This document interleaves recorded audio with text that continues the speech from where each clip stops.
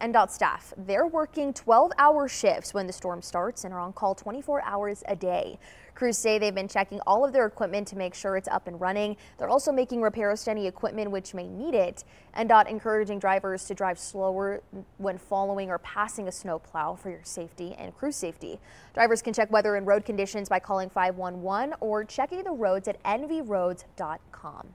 They say 4,000 crashes have occurred in bad weather conditions in Nevada between October of 2022 and April of 2023.